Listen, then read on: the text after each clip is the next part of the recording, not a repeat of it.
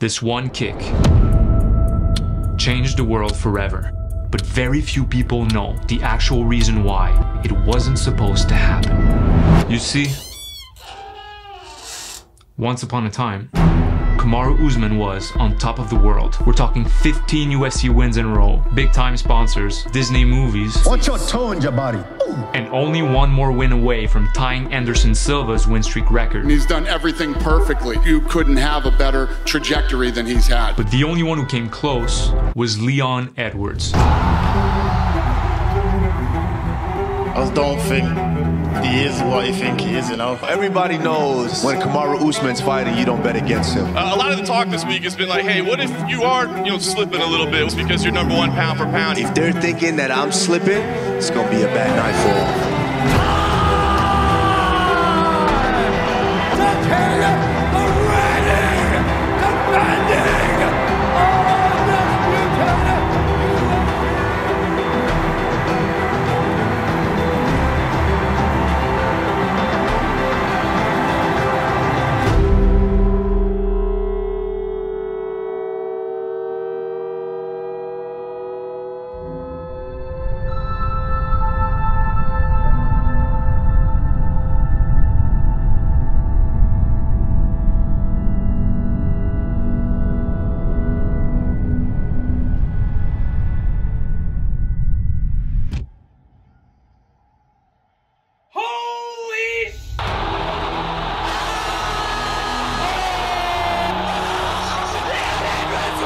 Praise the Lord! Holy shit! Oh my God! Oh my God! I said it! He kicked him in the head! He just knocked him out!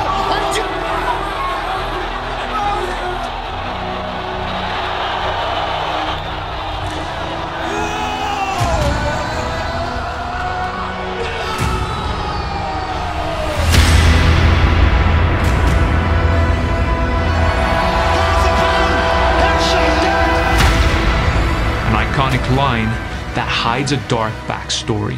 What is it like growing up when your father is running a gang? Welcome to Kingston, Jamaica, where guns and gangs drive the drug trade. I was born from a mom that had me when she was 15 years old. Coming from Jamaica in Kingston, which is the capital of Jamaica, from a poverty, crime-ridden area, it was hard, you know? Where I grew up, the houses are made out of like wood as the frame and like zinc as the roof. And in that one shack, that was your living room, your bathroom, your kitchen, your dining, everything is in that one shack, right? These shacks are part of small urban communities known as garrisons. Some of these garrisons are led by politicians, others by gangsters. Hey, JLP or PNP?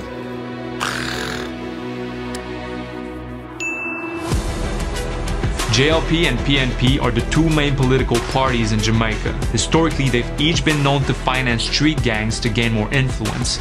In doing so, pitting the garrisons against one another. People died over like basic politics. Yeah. You know, it's wild out there. But what took the violence to the next level is the drug trade.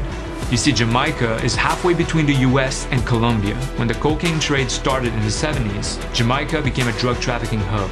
The war on drugs began. And this, we can't forget, is a battle against highly dangerous criminals, people who export and distribute poison throughout our communities in America. Today I'm committing another $73 million to help support the interdiction efforts in Latin America and the Caribbean. I was in the war zone when I was a kid, you know, it become the norm and being around like crime and guns and shooting. I lost count of people I've known that's like murdered. I was able to normalize shootings and stabbings and killings, you know, it was just like a normal day in the life. And as you can probably tell, the people in the garrisons were pretty much left to themselves. So when they needed help, they turned to gang leaders. We show drugs, we rob people, but we use the wrong things and turn it into good things in our community. They helped create schools. They helped to make sure that people had medical care. They became the Robin Hoods from an early time. As a kid, it's like, my dad is this guy, you know? So he was a special person. Yeah, exactly. Leon's dad was known around town as the General. From quite a young age, I knew what he was involved in, from how much respect people show him and how much respect people show us. Coming from hardship, I understand the mentality that you do whatever you have to do for your family. You did what you needed to do to provide for me and my mom and my family, you know what I mean? And I love him for that, I respect him for that, and that's it. Yeah, it's very difficult for anybody else to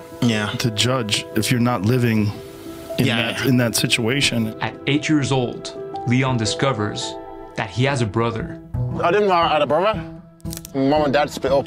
They met me when I was about 6. My dad took Fabian to his nan's. It was never mentioned that I had a brother, which is tough. We didn't really fight much. We were like, I was a little scratch here and there, but he's like calm, I'm calm. So like, it's rare that we fought, you know, but. After bringing his brother home, Leon's father left the country. My dad came to the UK. Yeah, whatever he did to bring back money back into the community to buy guns, and it was selling drugs, you know. He realized it was a dangerous environment. To have his kids in the UK was a better opportunity for you to get a better life for yourself and for your family, and that's what he did. And we brought me, my mum and my brother to the UK for a better life. If he didn't do that, I'd probably been dead in Jamaica, or, you know what I mean? So, fair play to him. Came to the UK when I was 10, 11. In Birmingham, Jarvis Road, this is where I grew up with me, my brother and my mum. I came over in winter as well. I remember stepping off the plane thinking, no one could understand me. We speak patois, which is Jamaican, broken English. Being a kid, it's like funny, you know, just see like another kid speaking funny, but... Everyone in school was like, what are you saying and that, you know? Especially in Birmingham back in the days, there was a big gang culture like Johnson's and Burger Bars, and those are the two main gangs in Birmingham back in the days. And it's either fight or flight, right? Because on the way home from school, you have to see if you're going to fight or you can get robbed daily, you can get bullied daily. Leon, as a teenager, I'm always getting to fight. I used to bring like a knife to school when I was young. Yeah, everyone got a knife, so you don't go without a knife, you know? What? Yeah, Birmingham is wild, like school is wild. Did you ever worry that you were gonna go down that path? Yeah, I was going down that path. I think growing up, that's all I thought, I want to be a gangster. Like my dad didn't want to, this is the way to get respect, this is the way to do it, but it's not. I was age 13. I was sleeping in bed and I was with my mom. Mom got a phone call at 2 in the morning. She was like bursting out like in tears and crying. I was like keeping my eyes closed still, pretend like I couldn't hear her basically. I was like kept my eyes shut, like pretend like I was still sleeping, but I could hear her like crying over the phone. She woke me up, like, your dad just got killed in London. And that's how I found out. Yeah.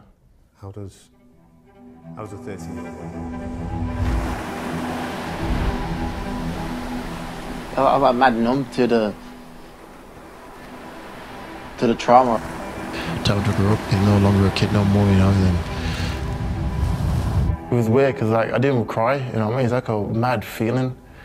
I didn't even cry, even though I felt it. I just couldn't cry for some reason. I don't know what it was. And everyone around me was dying, you know. So like that was the outcome. Like eventually, when he passed, I just remember the switch, you know. And yeah. Mum was working every day to provide, and so no one in the house apart from me, my brother Fabian, and she'll just go out and just do what we're doing, you know. And I'm sure you were angry, and I'm sure that there was a lot of rage there. Yeah, for sure. Did you get yourself in trouble? Yeah. You got to think from a kid, if you get taught just like crime pays, that's the only way I knew how to do it, is to go down that path, even though I didn't want to go down that path. From there, I went on like a bad spiral. I started getting in trouble by just like joining gangs, and I got a little brother as well, Fabian. He was following my footsteps, and he was getting into trouble as well. And he was following the same path as me, you know. He even got arrested and actually went to prison. Couldn't see like another way out because everyone around me is doing the same thing. If you don't get something to do, you will end up being stuck in this environment. One day I was walking past my mom. I saw that thing building up. And I said, Leon, it looks like a gym. You should give it a go. I was like, yeah. Well, I know the reason why she was saying is to keep me away from my friends, you know. I was like, because she was worried about me going to prison or might end up being dead on the streets. I was like, I'll get just like keep her happy, right? Yeah. I didn't know what MMA was. I didn't know what the UFC was. I went up to the gym, inquired about the membership. At the time, membership was £60 a month. That's a lot for a gym back then, even now, you know what I mean? And as a single mom, I know that she couldn't afford it. No, I thought that's a hefty monthly price tag for a single mom, you know. But she's like, listen, I'll pay for it. Just do it. I said, cool, I'll give it a go for you. Talk to me about that sacrifice then, because your mum at the time, was she cleaning? What was she doing? Job, yeah. She worked like 2 or 3 jobs at a time back then, you know what I mean? And she took on like another job just to pay the membership for me. And Mom is supporting Leon. Always supporting Leon. I think that's where I get my work ethic from and my sacrifice from my family, because I see what they did for me, you know what I mean? For some reason, people think that when you're raised by just your mom, you can't grow up tough. Yeah. Clearly you did that. 100%. my mom is tough, you know? Like, she had to be tough. She always believed in me, you know? She's always said, like, just train, you know what I mean? Like, well, in Jamaican, just train and do your thing, just do your thing and you'll achieve it. To make your mom proud. Yes. For son. Especially when you go down like the wrong, when you weren't making her proud. So to get to a point where when you are making her proud, just telling she's proud of you, and you can see like the joy in your mom's face. It's an amazing moment, man. It's good. Do you recall the first time you met Leon Edwards? Yeah, I do. It grabbed my eye straight away, just because of the natural talent he had. I seen them sparring, and it was mainly all about headshots with Leon. He was asking advice from me, and I was giving it to him, till he asked me one day, well, I want you in my corner. And from there, I was in his corner ever since. I've adopted him like a father figure, you know. I've seen the potential in this kid. This guy has definitely got the tools to be a world champion. Positive reinforcements I was getting from the coaches, from the teammates, saying like, if you put your mind to it, you can achieve it. Growing up, I never had that growing up. It was more just about surviving. To have now people reinforcing your confidence, say, look, you're good. If you stick to it, you can achieve something. Did you start believing in that? Yeah, I did. Your energy just switches, you know, like, my world opened up, and I stay in the gym all day, and I train again at night. I was spending so much time in the gym that I weren't hanging around on the street no more with my friends. You know, this is a kid that, as you know, could have easily gone down that path. He very easily, and his brother. I just stuck to it. My brother followed me. That's it, you know, I see my brother doing well, I'm thinking, I want to do well as well. He got into MMA as well and changed his life around me. I don't think I admit that I looked up to my brother, but I do look up to him though. You see someone else do good, you want to do good as well. You know what I mean? You just keep driving each other on. Yeah, I'm assuming you two train with each other, right? Yeah. Talk about the best training partner on planet Earth. You just need like a challenge in your life, you know, something to put your energy into as a young man. The path that you walk, I think that plays a big part in your life, you know. And what about when the UFC came calling? When was that, 2015? My manager phoned me into the gym and said, what do you think about fighting in Brazil? I was like, huh? I was like, yeah, the UFC just called. Started crying and shit. I was like, oh, perfect, you know, because like, this is like everything you worked towards as a kid. And getting to the UFC was a big thing for me. When I fought my mom, I fought everyone, like, I'm in the UFC. They couldn't believe it, you know. I got a short notice fight in Brazil against Claudio Silva. But his debut in the UFC would be rougher than he expected. I lost my first fight in the UFC. How was that feeling? Horrible. It affected me drastically, you know, to build up your career to get to this point in your career, and then getting there and failing when you first heard it was like, it's like just heartbroken, you know. Just feel like the whole like world is shutting down on you, like. And it wouldn't be the end of it, because after winning his second and third fight, the UFC matched him against the future king of the division. When he fought Usman, that changed him. The Nigerian nightmare, that's what he wants to be known as. Kamaru Usman, up until that point, had stopped everybody as well, by the way. He is a stud athlete, ridiculous wrestling, ridiculous athleticism. And in the face of that challenge, Leon took a surprising decision. It was a weird thing where it's like, you get to like a level, then like, you need to go to America. The older guys are telling you this, you need to go to America. You can't do it from Birmingham, there's no one there to train with. I started believing it, went to AKA. You know, I left my team back home in Birmingham, and I kind of start thinking defensively, like I need to learn wrestling, I need to do this, I need to do that. All defensive, you know, I was going there with like a defensive mind state. That's not a good way to look at life or fighting. You should go out there, do your thing, and let him adapt to you. There was glimpses in the fight.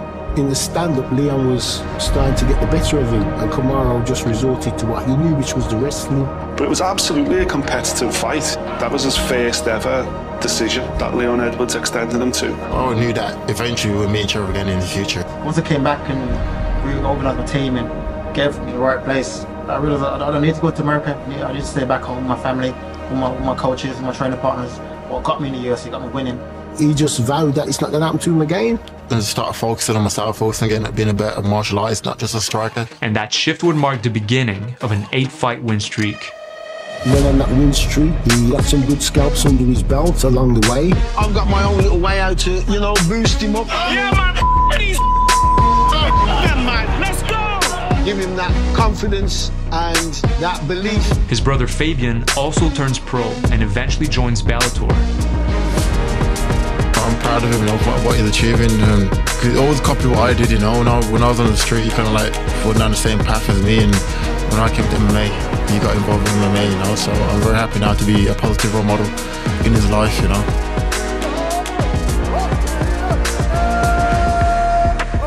Despite his long win streak, Leon didn't get a big promo push from the UFC. They instead placed their chips on another Englishman from Liverpool.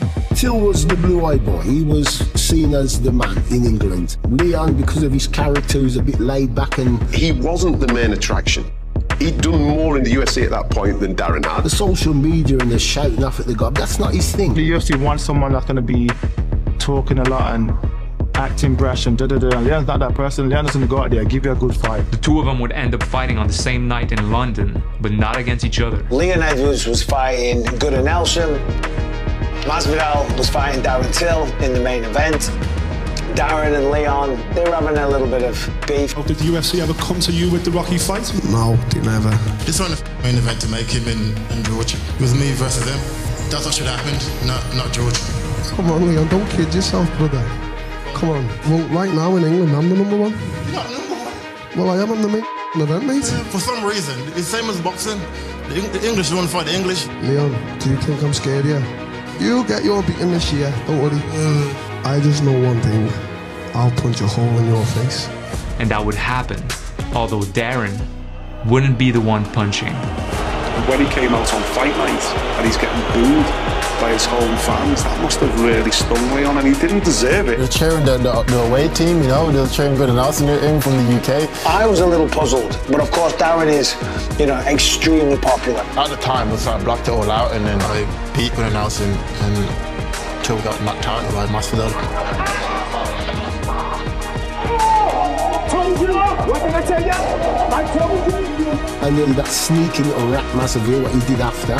Jorge Masvidal and Leon Edwards kind of got into a little bit of something backstage. Well, Karen, as you saw just moments ago, I was in the middle of a live interview with Jorge Masvidal. And Leon Edwards walked by. What happened there? Man, this guy, he's one of these hooligans, man. Initially, I was doing my interview, and he's crossing by, and he's with his corner, man. Man's tried to duplicate it, but they can't find the recipe for it, you know? He was walking like this, looking at me, and like pacing back and forth, and I'm trying to do my interview, you know? And he asked me something about a date. I was like, I'll fight, I'll see you in July, and that was it. Let's talk about that opening sequence. Maybe not. He goes on to say, shut up, after that. I can't take that. My daughter might be watching this interview. I've been telling her, stand up to bullies your whole life. Jorge walked his direction. Hey, come over here, say my face. As I'm walking up to him, I got my hands behind my back to signal, I'm not coming here for problems. But he put his hands up like this, it's on video, and he walks towards me. Well, I had to give him the 3-piece with the soda. So security like grabbed my arms back and just took him away. Where we're from and how we've been brought up, that's what's called a Judas. That's assault. Simple as that. That's assault. That's not what we're doing here. That's assault, bro. Assault. I did everything in my right to defend myself. It was 1 against like 3 or 4 dudes, and they know it. Did you worry at all about getting in trouble for punching somebody in another country? I was scared out of my life, Joe. Yeah, that's what I'm thinking. I was scared. I thought this guy was gonna kill me, man. And at this point, Leon Edwards has left the building, and Jorge Masvidal has been escorted out. That man went back there in London. You know, he put his hands on you. You guys didn't do nothing. You have to get escorted out of the country. They hid him from me. Hey, you and Mandem did nothing. They hid him from me. Okay, all right. I didn't know that. I didn't know. Thank you. They called the police and hit him. That's what happened. They hit him? They hit him. You'd have been dead. I wanted to press charges. That's how scared I was, but I'm not gonna press charges because I understand. I'm a man. We could have pressed charges, but where we're from, we don't roll that way, and we just thought, well, okay, payback's a bitch, but we'll get you somewhere down the line. Did you expect that a fight was gonna come after that? Yeah, for sure. I thought, okay, that's the next fight, right? Straight away, and that fight would happen either on the street or in octagon. But his day will come, and I'll look forward to putting the beating on him. And then he couldn't even get revenge because they went with Ben Askren, of course. We all remember that. And then Jorge gets on this incredible run. And I think they was protecting him, you know. I think they was giving him the right matchup to favor him to try to build a star. They know if they gave me to Masvidal at the time or to kill the hype. Masvidal was on top of the world, and Leon was kind of getting left in the shadows. And what does Leon have to do? What does he get for his troubles, for his embarrassment? for getting screwed over. What does he get? He gets Rafael dos Anjos, one of the toughest outs in the game, in San Antonio, Texas. Beating Rafael dos Anjos, that's like the line in the sand. That's like, you can't deny me anymore. Look what I've just done to the former champion. Yeah, he's cutting up RDA. And it's after defeating RDA that Leon finally gets a title eliminator fight against Tyron Woodley. He's going to fight another former champion in Tyron Woodley, who at the time was hot. It was like a fighter's dream to headline his home show, you know. This is a big opportunity for me to beat someone like Tyron Woodley. It's going to be amazing. He would have fought for the belt after that fight. Simple as that. On Sunday before the fight, the corona hit. NBA suspended, NHL suspended. I mean, sports in general suspended. A lot of sports organizations with billions of dollars behind them have shut things down. And obviously then everything gets locked down. We can't fly anywhere. Nobody in the UK can go anywhere, and shows go on over in the States. Leon Edwards is the guy who gets the short end of the stick in all of this. Couldn't travel, couldn't train. The division moves on. Tyron Woodley ends up fighting Gilbert Burns, who racks up the win and gets the title shot. And then the #1 contender, Gilbert Burns, gets COVID. On 6 days' notice, phone call goes in to Leon Edwards, who hasn't been in the gym for 5 months. You need to go to the airport right now. And he's like, what are you talking about? Can you go for Ireland and go fight for the championship? Now you're telling me I have to leave my family, I have to go to the United States, and I don't know when I could come back?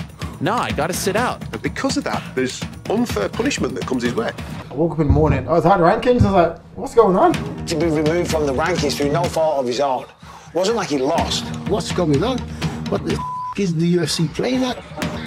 He just goes to show the disrespect that he's been having. It was madness, you know. They tried to put Chimaev on me first, and I was like, why should I just came to the UFC? I'm ranked number 2, 3 in the world at the time. And where do you think that came from? I don't know. I think everyone was turning him down, you know, and I would dive into how dangerous Khamzat Chimaev was back then, except I'm releasing a full documentary on him next week, so if you don't want to miss it, make sure you're subscribed and hit the bell. Also, if you want your name in the credits of that one, make sure you sign up to my Patreon, link below. Let's keep it going. So I was like, okay, I'll go out there, I'll fight him. He accepted the fight and he was back in the rankings. And when I beat him, I'll fight for the world title, and that was my plan, right? Khamzat Chimaev and Leon Edwards will not be taking place on December 19th. I had COVID, I couldn't do the fight. We got rescheduled for January. But then unfortunately, Khamzat went and caught COVID. Twice he agrees to fight Khamzat. Cancelled. The UFC was adamant to reschedule again the Khamzat fight, you know, and Khamzat Chimaev will take on Leon Edwards March 13th. Dana White is rebooking this for the 3rd time. He pulled out again from lingering COVID effects. 3 times he agrees to fight Khamzat. Cancelled. Back in the US, Kamaru Usman literally starts to lap the division. And so who is Kamaru fighting? He's fighting Jorge, he's fighting Colby, he's fighting Dorino, he's fighting all these guys, right? He's lapping them, right? He's fighting them twice. That must be incredibly frustrating. Yeah, 100%. To see guys that's fought for the title twice. What has it been like going through this lull where you couldn't get a fight? A lot of ups and downs, but I use that time off to grow, right? I kind of changed my mentality, like, hey, let's stop blaming everything around me. I can't control guys turning me down. I can't control not being able to travel. I can control what I can control, which is training. You know, all we could do is turn up to the gym every day and train and just keep improving, knowing that one day I'm gonna have to fight, right? It's gonna have to be, I'm gonna have to fight somebody. So get better, improve where you're lacking. So that's what I did. I improved where I was lacking. After sitting on the sideline for almost 2 years, Leon finally gets a fight. Bilal name came up, and okay, Bilal stepped up. He wants to fight. The game plan was for Leon to jump on Bilal quick, put him in his place. You know, to let him know that he wasn't in Leon's league. Went out there, felt great in the first round, shook him up, almost put him away. And then second round, eye poke.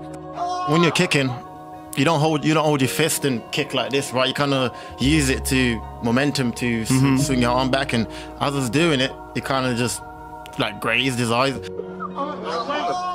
Oh, another poke. Oh, it was a poke in the eye and the body kick. Over there. Oh my God, this looks like a bad one. This does not sound good. Are you seeing double? I can't see anything. Can't see anything. Herb Dean officially waves it off. The fight got called off, but no contest, even though I was winning the fight. You just gotta feel for Leon Edwards. Been away for so long, and then this happened. What has he done? How many mirrors has he smashed? How many black cats has he walked past? How many ladders has he gone under? This is the most unfortunate thing for Leon Edwards. You know, it's been a long journey to get back to where we are now, and to have that unfulfilling end to the fight. What do you look for next, you know, because nothing's answered. You're on the verge of a title fight. There's only so much bad luck that people can take.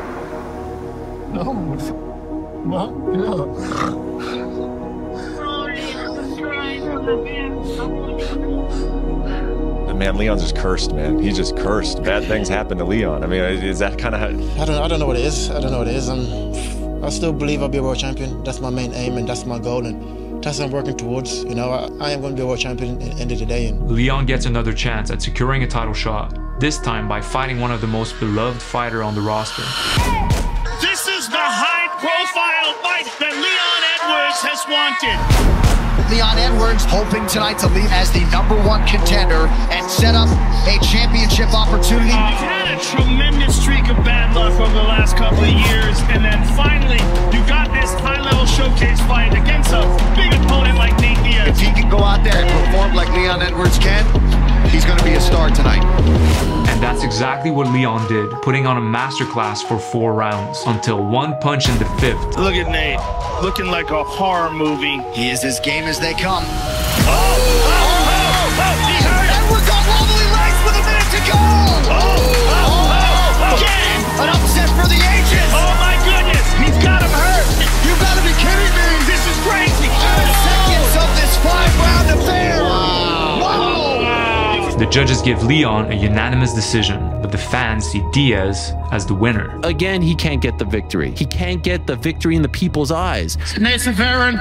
This game, I'm respecting it tonight, and I look forward to the world title shot next. I have fought everybody. I have offered to fight everybody, so I feel I deserve a title shot now. But instead, he's offered another fight he can't turn down. After over 2 years in the making, Leon Rocky Edwards finally gets his shot against the one and only Jorge Masvidal. This is like a stop off, you know. I want to just get it out of the way, get it done, get the score settled, and move on to my well-deserved title shot. Jorge Masvidal versus Leon Edwards is officially off UFC 269. Undisclosed injury for Masvidal. No word yet on whether it will be rebooked or UFC will move on. And how can you let that go? I can't let it go. Damn. It's not let go. That's like 3 years ago. Wow. You know, I have to get it back, you know, either in the octagon or on the street, you know. He has to be a get back. And now he's left in limbo. And again, he's just like, man, when is it going to go my way? These past couple of years, Leon, have certainly not been easy for you. You had, what, 6 canceled fights? So altogether, I had 8 camps and only 2 fights. Now it's been a stressful time, and like I said, I believe it happened for a reason, and when the time comes, the journey will pay off, you know. How much bad luck has that kid been through? You know what I mean? He's been through it all. I'm wishing for nothing but good luck for Edwards this year. He's done a rough run. 7 years after losing to Kamaru, Leon gets his rematch. Now here we are. Like I said, fighting for the world title next. He is beatable. Everyone makes out like he's not, but he is, you know, and I'll show it when time comes. He starts throwing some shots and he starts dipping his head away. That's when we're looking for the head kick. That's it. That's the one. All of his career has come down to this one moment, and he earned it every single step of the way. I've dreamed about this moment for a long time. To see it fulfill his journey, oh man, I can't express what that would mean to me. Wrapping the bat around my waist, you know me, passing it to a mom, just to finish what my dad started. There's no way I could explain my life and how far I've came if this wasn't meant for me. Ready, let's fight.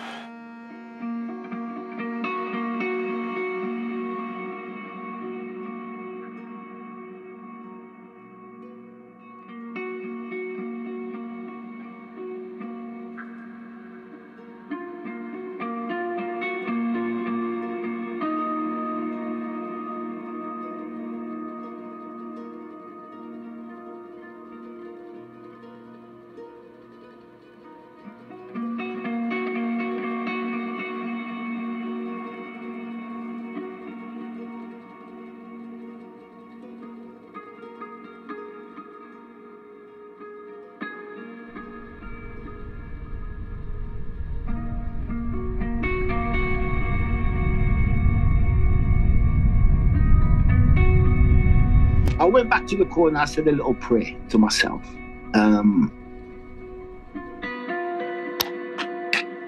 Yeah.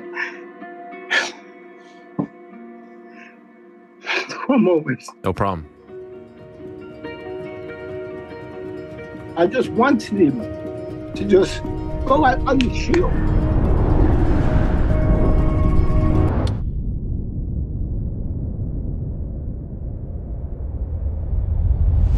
What's wrong with you? Listen, stop feeling sorry for your self. Well, come on then. You ain't come this away now. You're too now. You gotta pull it out of the fire. Come on, Leon, man. You got it, man. Come on. All right, fifth and final round. We'll see what Edwards has left. This is do or die for Leon Edwards. He's got to do something big. Where he pulled it from, God only knows.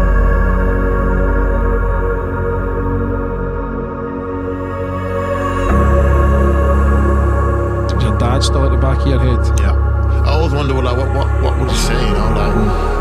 Cross kick Leon, it's on. He may have resigned himself to losing a decision. But that is not the cloth from which he is cut.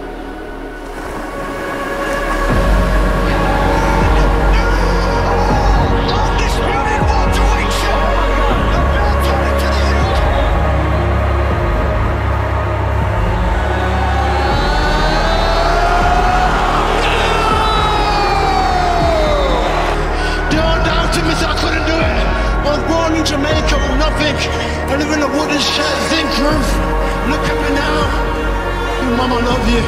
I told you I'd do for you, Mom. I told you I'd change your life. I told you I'd do it. Now look at me now. Champion of the world, Sandra. I'm champion of the world. The odds that I couldn't do it. Look at me now. Half a pound. Headshot dead. I told you, Mom. I told you I'd do it.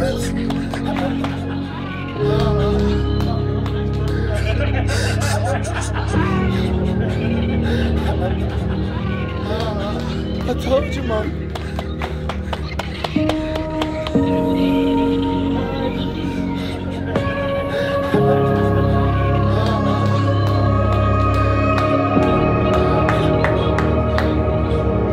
I did it for her.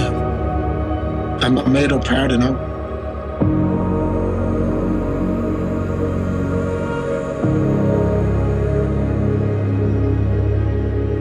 Thanks for watching, guys. If you enjoyed Leon's story, you will love Kamaru's. Losing to Leon doesn't take anything away from what he's accomplished in the UFC and the secret battles he fought behind the scene. I hope you enjoy it, and I'll see you there. Take care.